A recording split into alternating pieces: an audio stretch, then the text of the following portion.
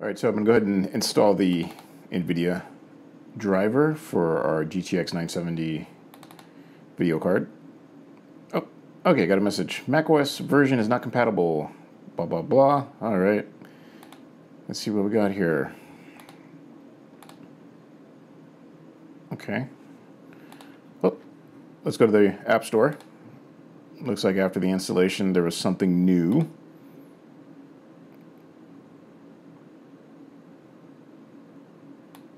All right, looks like a software update.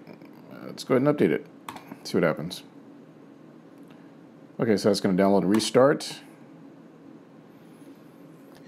Okay, so let's try to install the NVIDIA WebDriver. All right, going to click continue. Continue. Hit that, agree. Okay, I'm going to go ahead and install. Enter your password.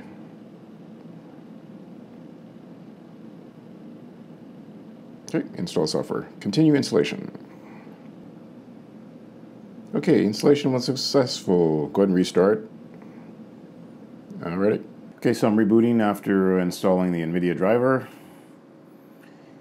And I added the boot flags to the P list, so I don't have to enter it now.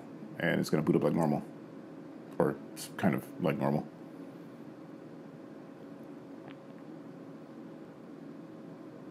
Alright, let's log in.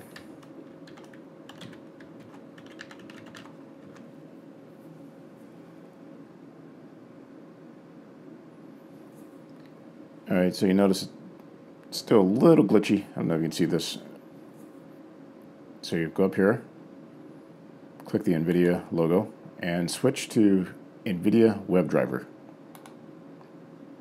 Enter your password.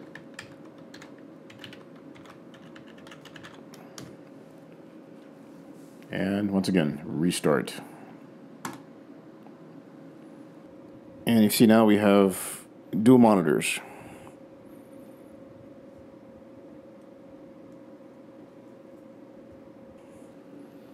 All right, there we go, fully booted.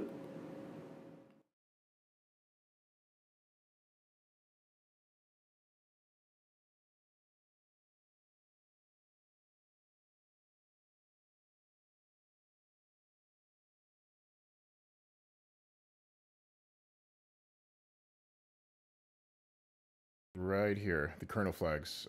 So when you're booting up earlier, I had to keep entering these.